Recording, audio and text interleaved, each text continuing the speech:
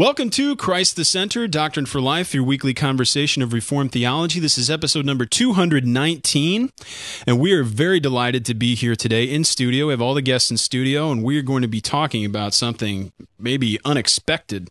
We're going to be speaking with some lawyers and going to be speaking about some recent Supreme Court decisions that have a direct bearing upon our daily lives as Christians and upon the relationship of the government to the church, particularly in the United States. Let me introduce to you today our panel. First, we have James Sweet, who is counsel and director of special programs at Westminster Theological Seminary here in Philadelphia, Pennsylvania. Welcome to the program, Jim. It's good to have you back. Thanks, Camden. Good to be here. Of course, Jim helped us out tremendously in allowing us to become a 501c3 organization. He helped us with our filing and all of our information so that we are official and on the books now as a nonprofit organization. So thanks again, Jim, for having us, and thanks for all your help with us and everything that you're doing here at Westminster Theological Seminary as well. I should mention that Jim is also former chairman of Drinker, Biddle, and Reath, a very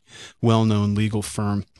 We're also very pleased to welcome back to the program our guest, Dr. David Skeel, who is professor of law at the University of Pennsylvania. He's also the co-author of the blog Less Than the Least, and had a recent op-ed in the Wall Street Journal. Welcome back, David. It's great to have you on again. It's great to be back.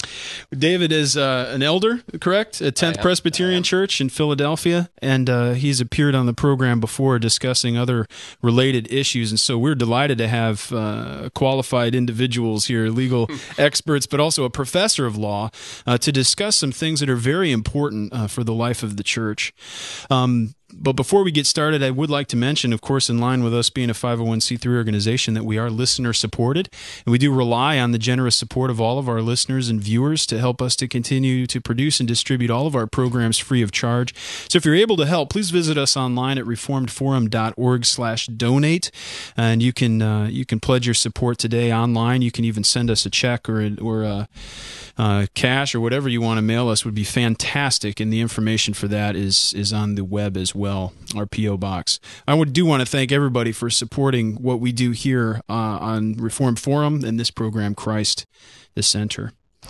Well, gentlemen, I'm really delighted to speak about this, and we sometimes hear about these decisions that relate to religion and then the relationship of the church and state. We hear them on regular media, but we don't always hear them in application to theology, or more an application directly to the concerns of our audience and Reformed churches in particular. So we have here a recent decision, a recent case, an appeal that went all the way up to the Supreme Court, dealing with the Hosanna-Tabor Evangelical Lutheran Church and School in Redford, Michigan. And it relates to an alleged violation of the Americans with Disabilities Act. David, could you provide a little background for us and telling us what the issue was in this case and then why it's applicable to Christians? Sure. The issue in the case involved a school teacher in this Lutheran school, which and the teacher had an illness. I think was it narcolepsy? Mm-hmm. She had narcolepsy, and she had to take time off, and eventually reached an impasse with the school, where the school hesitated to bring her back on board. She threatened to sue, and the school laid her off. And so she argued that in laying her off, the school was violating the Americans with Disabilities Act. And the school responded by saying that there is effectively a religious exception to that. So in terms of its applicability, certainly applies potentially to any Christian school, any Christian ministry, and I think we'll get into exactly what the contours of the decision are. The decision ends up drawing a distinction between ministers and people who have ministerial functions, really core religious functions on the one hand, and on the other hand, folks who do not. Like accountants or IT people or something like that. Or law professors. I don't think, last I checked, UPenn is not a religious organization. No, it is not, and has long prided itself on that fact. Well, a little more background. reading here are facts of the case, which was, what was the name of that site? Oyez or Oye? How do you pronounce it? Yeah, Oye. Right, yeah. Reading from a link there. I'll try to put a link to this in the show notes. This woman's named Cheryl Perrick filed a lawsuit against the Hosanna-Tabor Evangelical Lutheran Church and School in Redford, Michigan, for allegedly violating the Americans with Disabilities Act when they fired her after she became sick in 2004. After several months on disability, Perrick was diagnosed and treated for narcolepsy and was able to return to work without restrictions. But she said the school at that point urged her to resign, and when she refused, fired her. Of course, there's going to be a lot more detail to the case than just that paragraph. A couple of fairly important points there, I think. Right. But the suggestion is, obviously, the illusion here is that she was able to work and they laid her off or they fired her for various reasons. So the main question in this case is, does the ministerial exception, which prohibits most employment-related lawsuits against religious organizations by employees who do perform religious functions, does that exception apply to a teacher at a religious elementary school who teaches the full secular curriculum but also teaches daily religion classes, is a commissioned minister, and regularly leads students in prayer and worship? So we have some interesting dynamics going on with this. Can you just review a little bit of the appeal process and the general practice of the Supreme Court in accepting an appeal of this nature? Where did this case start, and how fast did it rise to the top, and why did the Supreme Court eventually decide to accept the appeal? Some of those questions I can only speculate. I think Jim can only speculate as well. But it starts out in a federal trial court, presumably in Michigan. I don't remember exactly where the case began. It gets appealed to a federal appellate court, which there would be the Sixth Circuit. And then it gets appealed to the Supreme Court. The appeal from the trial level to the appellate court is available in any case. If you have a federal trial court case and you lose, you have a right to appeal to the appellate court. Basic legal right. It's a basic legal right. You do not have a right to have the Supreme Court hear your case. So the discretion came in the Supreme Court's decision to hear the case. And your question, in a sense, is why did they take this case? Yes. I don't know for sure, but the Supreme Court had never explicitly recognized this ministerial exception that you've been talking about. And this is a very, very big issue. The question of the interaction between secular federal laws and religious institutions is hugely important. It's growing more important. So the fact that we had a really important issue, and one on which the Supreme Court had not spoken authoritatively, it had not even said that there is a ministerial exception. So it was possible the Supreme Court would have said doesn't exist. It doesn't exist, and any federal law applies to everybody, whether you're in a religious organization or not. So from that kind of a perspective, it was a hugely important case. So there's really no precedent before, which made it more interesting for the Supreme Court to look at. No, there were a number of lower court cases that had said there is a ministerial exception. So I see. There was lots of precedent in the lower courts, but there was not a Supreme Court precedent. And typically, the Supreme Court will take cases when there's two circuits don't agree on an important point, for example. But I think in this case, as David said, I think all of the circuit courts that had addressed the issue had come to the conclusion that there was, in fact, a ministerial exception. Let me add a couple of other things here. Please. She was commissioned or ordained or called, which is very important in the decision, even though she was doing essentially the same thing a so-called lay teacher was doing. The fact that she was trained and commissioned and called played a significant role in how the case spun out, because the solicitor representing the EEOC made the argument all along, well, we're not trying to tell the school and the church who their ministers are.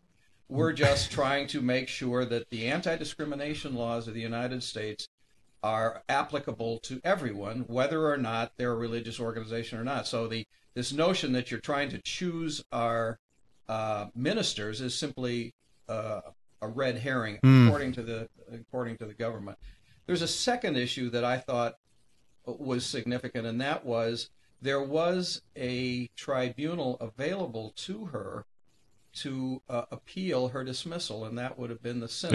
A church court? Church court, yeah. Yeah, Missouri Synod. Yeah, the right. Missouri Synod. Mm-hmm. And I'm not sure that was called out as a significant issue, but the Supreme Court clearly had in the back of its mind, this woman had a remedy, another remedy, which she chose not to avail herself of. Instead, what happens in these cases is you file an intent to sue with the EEOC, and the EEOC takes your case. This is basically EEOC in which she then appeared. She intervened in this case, but it was basically a case brought by the EEOC. And that is the Equal Employment Opportunity Commission. So, which she then intervened in, and I think carried the water on. And I think the ACLU carried the water on this too. And just from a Christian standpoint, and something that I think is really encouraging, we've got a couple of really active and good advocacy organizations out there. The Becket Fund for Religious Liberty, for example, which was active in this case, and the Alliance Defense Fund, both of which have taken it on themselves sort of to be the anti-ACLU, if you will, when there's an issue of significant religious liberty out there. What you will find is often the school is overwhelmed because they've got a local lawyer, and the local lawyer is not sophisticated on these issues. And so to protect the significant issue, you will get folks like the Becket Fund for Religious Liberty and the other one that I mentioned, the Alliance Defense Fund, intervening because this is what they do, and they're very good at it. They're as good as the ACLU is on the other side, which I think is important in balancing the tables on these very difficult cases, because these are difficult cases. Oh, no doubt. They're very difficult. I mean, if you read the First Amendment, Congress shall make no law establishing religion or the free the free exercise thereof. That's a pretty thin network to base a whole series of jurisprudence on. So these are very difficult cases. They are. Absolutely. I should mention as well, just to provide a Presbyterian context for these things, is a related issue. Often people can be called, ministers of the gospel can be called by their Presbyterian installed to things that are not necessarily, a pastoral context in a church. Right. So many of the seminary professors, for instance, here we're on the campus of Westminster Theological Seminary. Many, not all, but many of the professors are ordained ministers, are called by the Presbyterian installed to teach at the seminary, and the same could be said of a Christian school, that some men, ministers of the gospel, would prefer to have that accountability, would also prefer to serve in the regional church, so they go through the process and become ordained, and then they are installed to their work. So that's really where some of the dynamics or the intricacies of this case come in. The fact that this woman was a minister, a Lutheran minister, and was given to this work at a Christian school, but yet had this opportunity for the tribunal in the Missouri Synod, and also was doing religious work at the same time of doing secular curriculum teaching. I think one of the real issues here is the entanglement issue, and it came out in the cross-examination, if you will, or the questioning of the solicitor who was representing the EEOC, and that is just a hypo. Well, do you take the position, for example, that the Catholic Church now could be required to ordain women as priests? Well, no, we don't take that position. Well, why not? Why not? Where's the consistency? Well, because that's a really important issue. I mean, I was not satisfied by the response, and frankly, there isn't a very principled response, I don't think. And I think that's where Alito and others came down and said, look, we're going to get entangled in religion here. If we start making these decisions and applying anti-discrimination laws equally to a labor union or to a religious organization, as Scalia said at one point to the Solicitor General, that is extraordinary what you're arguing. He was stunned. Yeah. And this is a unanimous decision. It was 9-0 in favor of the school. 9-0, and Elena Kagan actually may have been stronger than the Chief Justice was in some respects. But in any event, it was a 9-0 decision. Now, let me ask you, as we continue our discussion here, can it be addressed whether this was a religious issue or not? Maybe, I'm just thinking from a layperson's perspective, an untrained person, could the court have asked whether this decision was religious related or not? Because obviously the exception would apply to religious issues. We wouldn't want to say that the Catholic Church is required to ordain women because those are religious beliefs. Maybe they fired this woman because she had a health issue that didn't interfere with any of her teaching capacities, but somehow they just wanted to get rid of her for other reasons. Maybe they didn't want to pay the insurance or something like that. Could it have been the court's prerogative? Was it even possible to ask that question, or is that just not even an issue? I think that's the question, one of the key questions that's lurking underneath the analysis, and that's what Jim was getting at, I think, with his entanglement point. And I think that question is still there. And another way to ask the question would be, if you have a school like this in another case, and it's clearly pretextual, what they're doing, that it really has nothing to do with their synod, it has nothing to do with their religious beliefs, they just want to get rid of this teacher, would the Supreme Court say the same thing? Or, for instance, if a school were to fire someone on what looked to be racial grounds, but said really there were religious reasons for doing what we do, would the court ever second guess what a school or a church is doing? I think the answer is yes. That there could be a case where they would second guess what the school or church is doing, but I think they're making really clear they don't want to go down that road. And so if there's a plausible religious explanation, and it involves a minister, the fact that it involves a minister is crucially important, and the question of just who is a minister is going to be crucially important. But if it is a minister, I think the court is going to try not to go there. I agree. And the pretextual issue came up several times in the oral argument. But I think that's a sort of an issue for another day, because you get sham ordinations all the time. You could get ordained online. You could just fill out from the Universal Life Church. Universal Life Church, Bedside Baptist, or something like that. So I think those are issues that are the government may come back on someday. Well, this is clearly pretextual. It's prima facie pretextual, but didn't carry the day here. No, sure. And they made very clear, I think, they don't want to be looking at those kinds of issues, that it would have to be outrageously pretextual, I think, before the court's going to dive in. And that's not really something that the Supreme Court is interested in or concerned with getting into, are they? Not if they can help it. And that is the one consistent theme in these cases going back a century is, if it looks like the court is going to be addressing church dogma, as they often refer to it, they want out. They don't want to go down that road. That makes sense.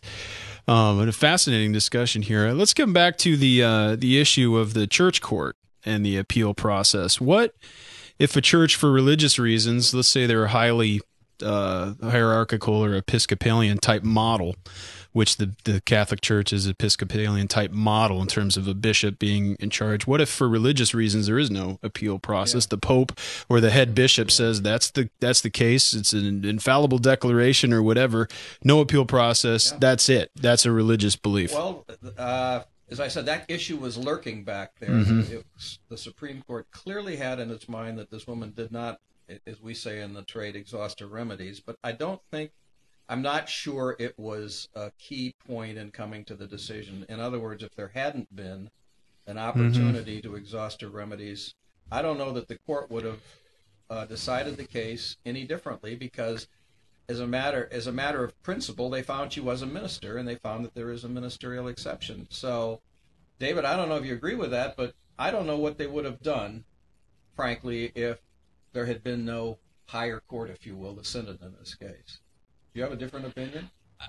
I don't have a strong opinion one way or another. I didn't get the sense that was driving them that much. I may have been mistaken, but I guess I would read the opinion as saying, even if she does not have a higher internal court, church court to go to, I agree. she still loses. That she is a minister, she subjected herself by taking this job to the rules and the oversight of the school, and because she is performing ministerial religious functions, she's subject to them. So I agree. Yeah, I'm not sure. My only point of it was lurking back there because I mentioned it sometime, and I think it gave them a little internal comfort, is all I'm saying. And sometimes you never know why judges decide things the way they do. Mm-hmm. I mean, I tried cases for years, and I never knew why I won or lost, frankly. So. Is that what you told your clients? I don't know if we're going to lose or win, but sometimes you just don't know. Yeah, you just don't know why, what appeals, what arguments appeal to a court and what don't. But I think in this case, it's clearly the issues that David outlined that caused it, and this was clearly a subordinate matter that did affect the decision. Now, we've brought up the point about the Solicitor General. What is the White House's involvement here, and how did things go about this, and how much does the executive branch have to do with maybe trying to set the stage for some of these arguments? Other than I'm going to defer. We both have thoughts in this, I'm sure. We probably do. I mean, the Solicitor General is often referred to as the president's lawyer, and so the president has a great deal of control. In fact, I believe the president can instruct the Solicitor General which position to take on an issue. And from time to time, the president will overrule what the Solicitor General was planning to do. So the Solicitor General is really the executive branch. It's really representing the views of the administration. Right. Appointed by the administration and serves at the administration's pleasure and articulates, I believe, the positions of the administration. Maybe not just the president, but broadly the administration. Yeah. So I think you can say that the fact that the solicitor, assistant solicitor in this case, who I thought made an excellent argument, was clearly very good, was not mistakenly saying things. The fact that she articulated a position that essentially, for purposes of the anti-discrimination laws, such as came into play here, labor unions, organizations, and religious organizations are treated the same. That's a position that's pretty aggressive. Right. Pretty aggressive. Yeah. That's not pretty aggressive. That's very aggressive, and it was so aggressive that, as I said, the Justice Scalia, you have to hear it, but he essentially said, that is extraordinary. Yeah, the audio is available online. I'll put a link to that as well, and you can actually go listen to the audio. It's fascinating. Or at least he acted like he was stunned. And so the fact that this was a very aggressive position being asserted by the Solicitor General, I don't think was an accident. I think it reflects generally the view of the administration on these issues. And I think as you look at some of these other data points that hopefully we'll get into now or later, you'll see that that there is an increasing, how would we say it, David? Increasing interest by government regulators in to breach this religious barrier that the First Amendment, this free exercise clause that the First Amendment is now, that's my view. I mean that's opinion. That's maybe not what a law professor would say. But so you're suggesting law professors don't simply give opinions? No, law professors are much more by the book. I'm flattered that you would think so, but let me give my opinion, which is I do think that's a lot of what was driving, at least the way the case was written, whether the Supreme Court wrote the opinion. Chief Justice Roberts, who wrote the opinion, went out of his way to reject the argument, the government's argument, that any protection churches have is the same protection as any other association, any other group. And the Supreme Court firmly and pretty aggressively said that simply is not true. There's no basis for that in the Constitution. There's no basis for that in our cases. So that was one of the big takeaways of the decision, is religion is special under our Constitution. And the fascinating thing is that Elena Kagan was the solicitor earlier in the administration, and they apparently totally misread this, I guess. Yeah. How would you explain that? How could you misread it so badly that even the former solicitor, who presumably shared the views of the administration, came down as strongly as she did against the if she was appointed by the administration. Yeah, the only thing I can think of is there's a case from about 20 years ago. I think it's a 1989 case called Smith, which had held, it was a case that involved peyote, the drug that some Native American religions use. And the Supreme Court said, in an opinion by Justice Scalia, that religions are subject to the same laws everybody else is subject to, so that these Native Americans could be prosecuted for smoking controlled peyote. substances. Even though it's part of their religious right. And so I think what the Solicitor General was probably thinking is this is simply an extension of the Smith case, suggesting that there's nothing special about religions, at least if we're talking about a law that's not singling the religion out, that applies to everybody. And so another important takeaway from this opinion, I think, is that it really raises questions about that earlier decision. It does suggest that religion is special, and it does suggest that at least in the Supreme Court, there is an interest in carving out a space so that religion and religious organizations can operate without interference from secular law or from the government. Wow. That's fascinating. You know, we could talk about the significance of Hosanna-Tabor for a long time. Yeah. A lot has been written about it, but there's a couple of broader data points out there too. Yeah. That came out at the same time. Let me just touch on them. Please go ahead. And then maybe at a later date or whatever we can talk about it. But about the same time, there was a Sixth Circuit case called Julia Moore versus Eastern Michigan University, which I think is a significant case too. It involved a woman named Julia Moore who was in a beyond bachelor. I guess she was getting her master's in counseling at Eastern Michigan. And as part of her practicum, she was under the care of her mentors doing counseling work. And she learned in advance that somebody that had been assigned to her was homosexual. And she read from this that she would be looked to affirm that lifestyle. And so she asked for a referral of this person away, because while she said she would be happy to counsel a homosexual, she could not affirm the lifestyle because of her Christian position. Well, what happened was they essentially said, if you can't do that, because the American Counseling Association, the organizing body here, has a no referral policy currently, or so they said. So they took her out of the program. They took her out of the program. She sued, and back to this federal court issue, the Eastern Michigan University was awarded what we call summary judgment, essentially on the law. There was no facts at issue, and the court found that Eastern Michigan was allowed to do this as a matter of law.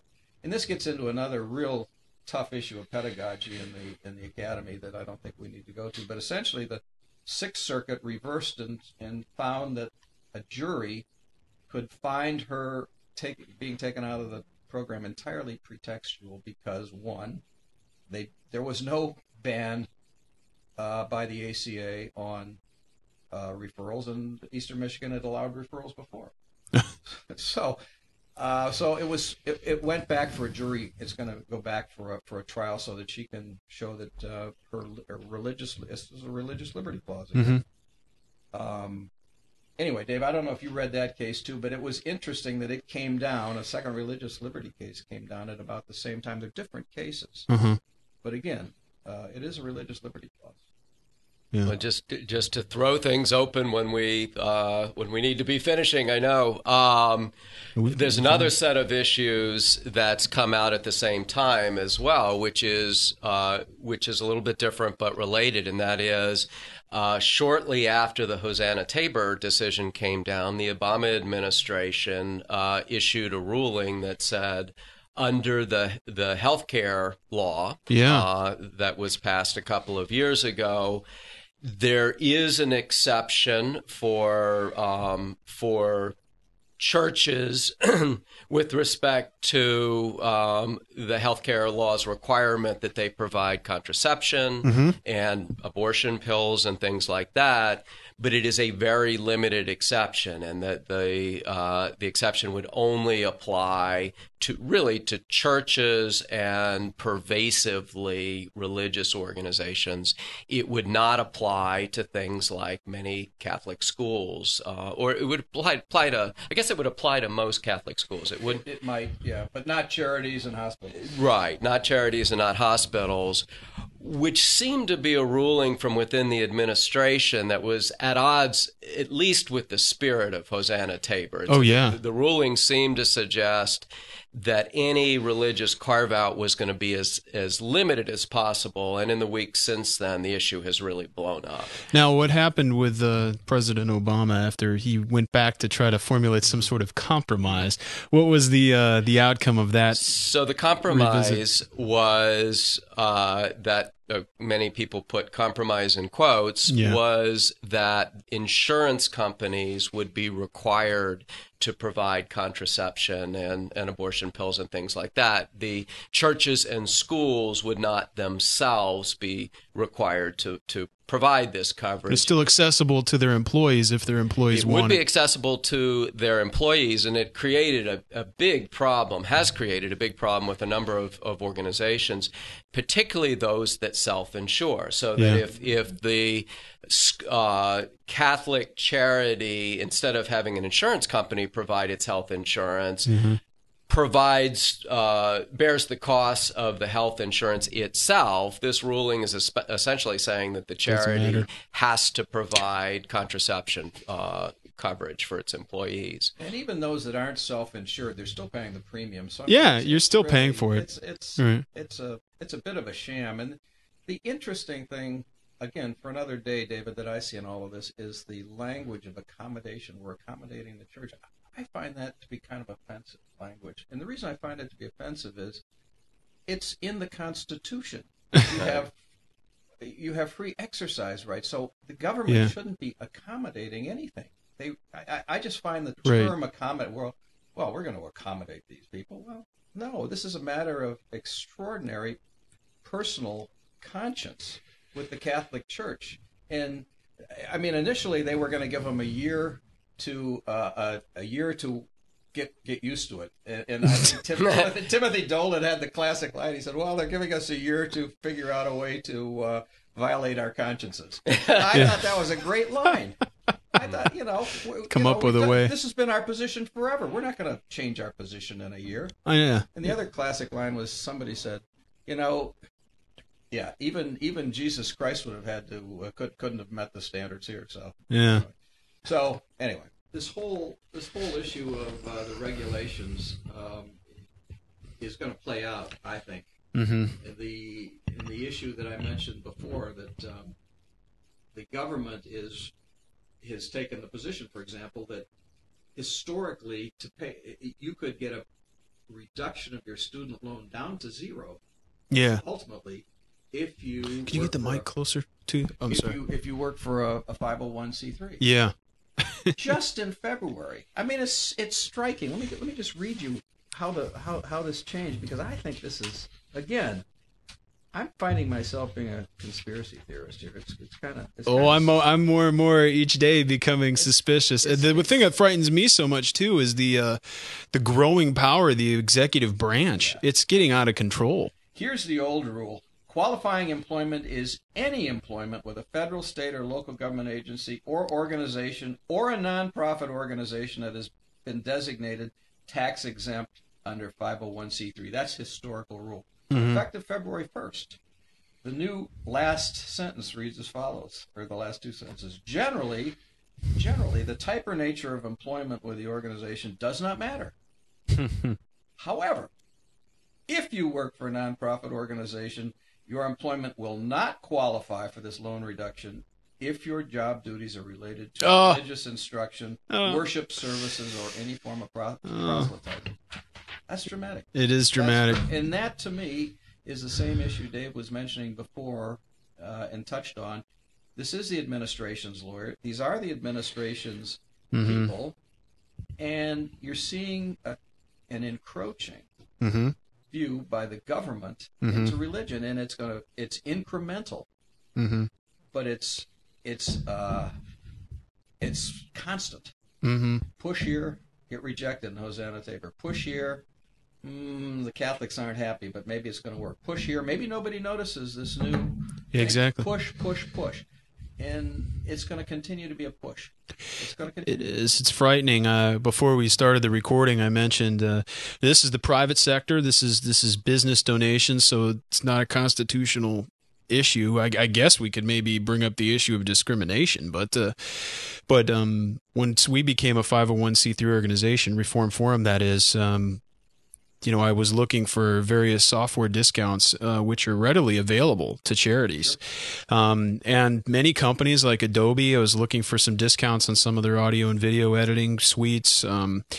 Microsoft and others Google have donation programs for various products and services, and they're accessible to all 501c3s now except religious organizations. If your organization is devoted to teaching one particular view, or if it's proselytizing, or certainly things that Reform Forum does, we don't qualify.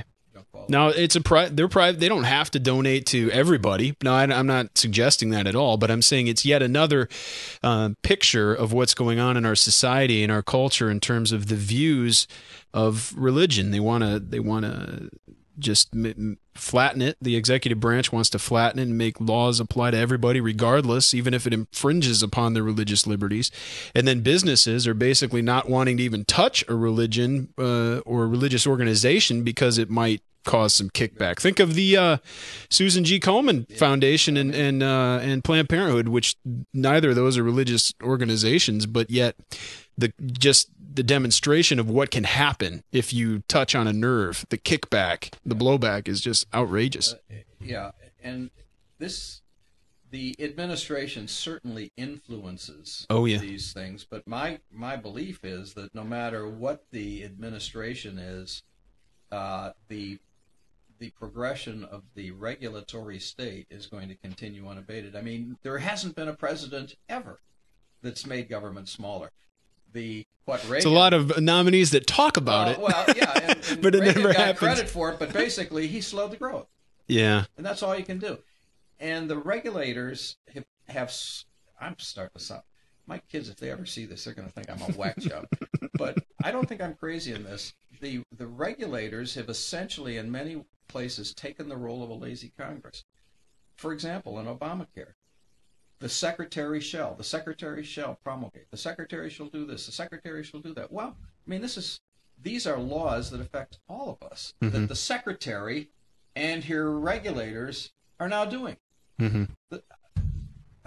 This should never have come to this, that the secretary can decide who's religious and who isn't religious. That shouldn't be the Secretary of Health and Human Services. Should not be making that decision. No, and we get these czars now in government. We have executive orders that many of them slip by, and it's a frustrating thing. It's something to think about this election year when we think about just basic philosophy of government. So my point is, I think this government this particular administration has accelerated the process, but I don't think that they are the only ones. Sure. Whether if McCain had been elected president, whether the solicitor would have taken this position on the Hosanna-Tabor case, I doubt it. I'm confident wouldn't have. And Obamacare wouldn't have been passed. But certainly the secular state, through the regulators, have been and will continue to be encroaching upon religious liberty. And I think that's a very important subject for all Christians to think about going forward. Now, specifically speaking, as we wrap up this Hosanna-Tabor case, we've also probably in a future discussion need to talk about the religious symbols and imagery in the public square, the Ten Commandments, that sort of thing. We could even talk about prayer in school, that sort of thing down the road. But Hosanna-Tabor specifically, and this 9-0 unanimous decision, what does this mean for the future of these types of cases? If we're going to be seeing more of them, or if it's going to be an increased issue, what does this particular judgment mean for the future prospects? David said it well in the opening paragraph or so of his Wall Street Journal argument, the paradox of the government essentially being slugged back, if you will, on the Hosanna-Tabor case, 9-0, including the Solicitor General sitting on the Supreme Court, the former Solicitor General. In my view, totally misreading the court on that issue, and yet very shortly later coming out with these HHS regs. I mean, they almost happened at the same time. One would think that the government would have said, maybe we ought to back off a little on that one. Apparently not. Well, the Supreme Court sent a message. Yeah, the Supreme Court sent a message, and everybody's reading it as a message. It's not like, this is a big case. It's a huge case. It's probably the most important case in religious liberty in 30 years, maybe 40 years. So it's a big case. It didn't go under the radar, but notwithstanding that, the government or the administration still said, we think it's okay to ask Catholics to do this, or to tell Catholics they have to do this, or suffer the penalty. You know, Catholics could, of course, decide not to provide health care, but the penalty is $2,000 per employee per year. So, for example, at Notre Dame, which is not, always in sync with the U.S. Conference of Catholic Bishops in all points, they invited Obama to speak, and this is a pretty relaxed place in some ways. 5,000 employees, 2,000 if they decide not to do it, 2,000 per. That's $10 million a year. Yeah, I mean, for your religious liberty. For your religious liberty. That's pretty dramatic. Yeah, that's pretty wild. So these are issues. That's a football coach. Yeah, at Notre Dame. That's a football coach. Well, you just don't play football. But I agree. This is an important election coming up. My point was, though, that even though maybe some of the more aggressive inroads will not be tried, like perhaps the argument in Hosanna-Tabor, that doesn't mean that the state, just in its own sheer force of regulation, isn't going to continue to make inroads, because it is. Yeah, in a variety of ways, not just judicial, but because the secular state's interest is to advance itself, and there are very few religious roadblocks in the way. The Catholic Church, God bless them. I mean, where are we in all of this? It's the Catholics that are out there in front of this issue. I love the fact that the Catholics are out there. Well, there are, definitely political reasons and organizational opportunities that they have afforded to them that the OPC, for instance, have a lot of resources. Yeah. We don't have law schools. Yeah, and a lot of the chatter you hear out there is, well, look, they put up with homosexual priests, and they climbed, pedophile priests, and they overlooked all of this. It can't be that important to them. Well, I mean, that's really not a defense for a matter of conscience like this. This is really a matter of conscience to them. And I'd add here in closing that they call this contraception, but there's abortifacients and sterilization come under the rubric, in the Secretary's rubric of contraception. And the morning after pill, as I understand it, I'm certainly no expert, is after contraception has taken place and it's abortifacient. Yeah. To allow it not to implant in the uterine wall. I believe that's it. So it's not really contraception. Right. It's beyond contraception. Yeah.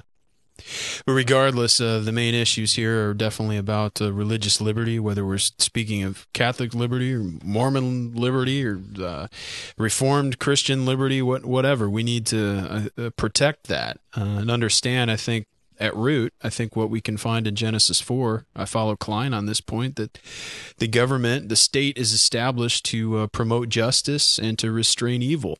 And, basically those are the two main things it needs to do. And it doesn't want to do that because it wants to continue to grow and have power and influence. And if religion is untouchable, then that's limiting the power that the government can have in some way. Well, Jim, it's been fantastic to have you. I do want to remind people of our previous discussion with Jim and David on several issues. You can find that in the show notes. David, professor of law at University of Penn, of course, he had to hard out, so we aren't able to close with him, but we'll definitely invite him back, and you as well, and we can discuss these issues further and any new issues that come up, because they're going to be more. My guess is that we'll see some new issues in the next couple of months. Yeah. Well, we'll certainly address that, and of course, I'll put links in the show notes to this information, David's op-ed at the Wall Street Journal, as well as the information at OEA, which has the audio file for the Supreme Court's decision, and a really fantastic transcript. So you even get to know who's talking at what time. It's a really fantastic setup. So that'll all be available online. Visit us online there at reformedforum.org, and there you'll find information about all of our programs, not just Christ the Center, but everything that we're doing, as well as calendars and updates about news and events coming up in the Reformed world. If you'd like to get a hold of us, please email us at mail@reformedforum.org, or Twitter. You can tweet us at Reformed Forum. I want to thank everybody for listening and hope you join us again next time on Christ the Center.